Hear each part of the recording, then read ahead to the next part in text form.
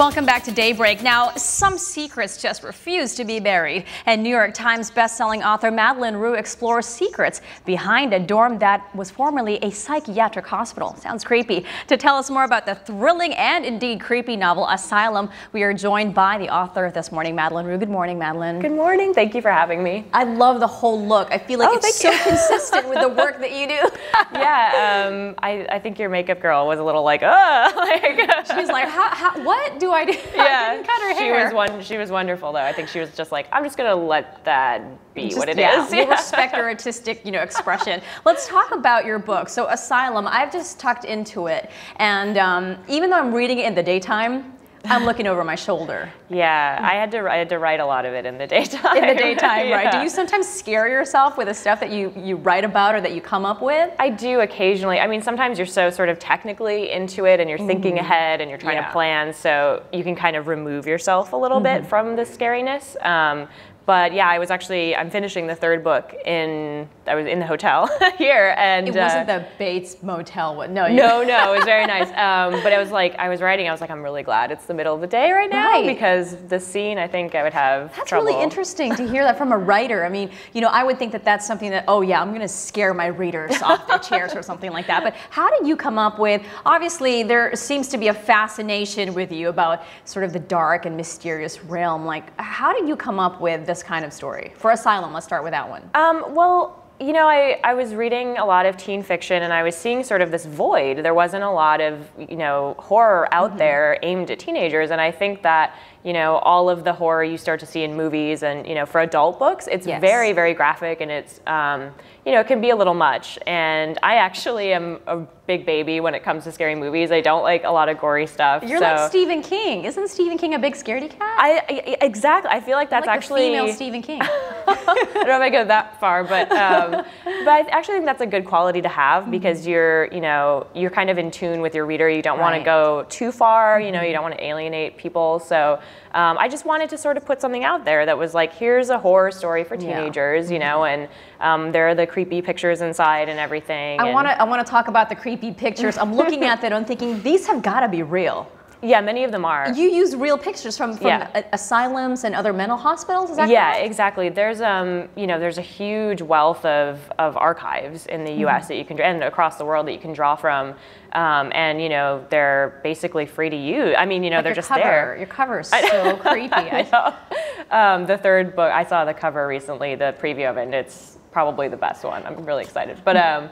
Yeah, it's they're just out there, and I think you have to walk a fine line between sort of exploiting these people who lived a really horrible experience. Dismal, yes. Yeah, just really really upsetting. But I also think it's important to put that out there and sort of confront it and be like the artistic punch that your story needs. This is the past, and it it really happened, and we've come a long way in mental health treatments, but we still have a long way to go. And I think it's important to sort of remember how recent that past is. This is only the last 50, 60 years. So. Wow. Okay, so from there, it's quite heavy. Let's go to Sanctum. So our protagonists are in for another adventure. Yes, they and in are. Sanctum, it doesn't get any brighter.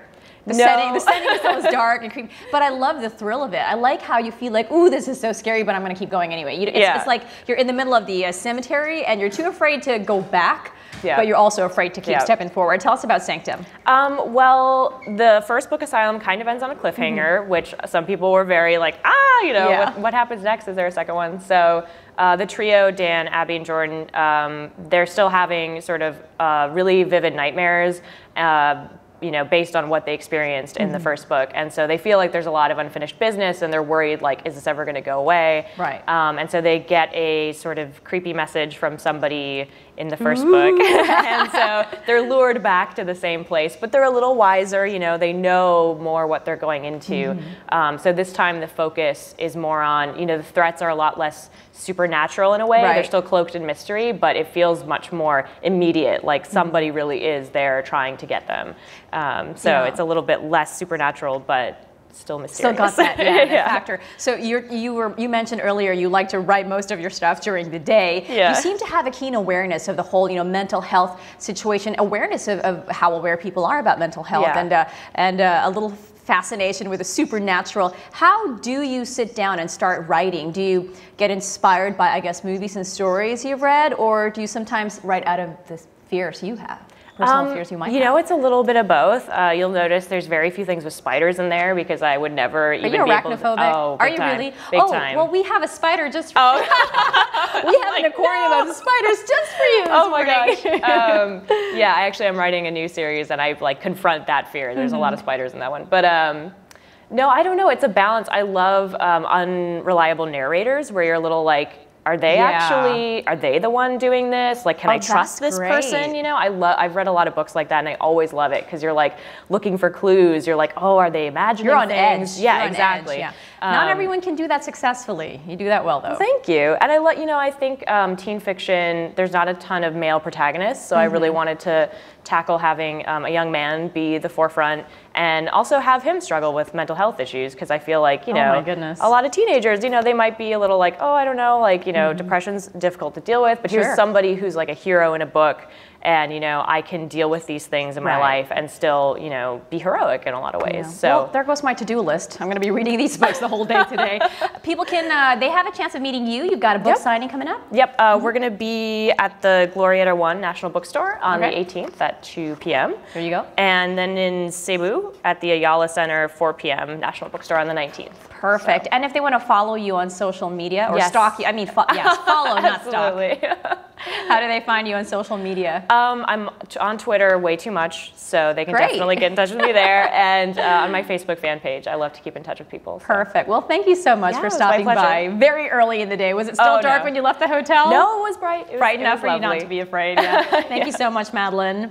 That's Madeleine Roux, best-selling author of Asylum and Sanctum.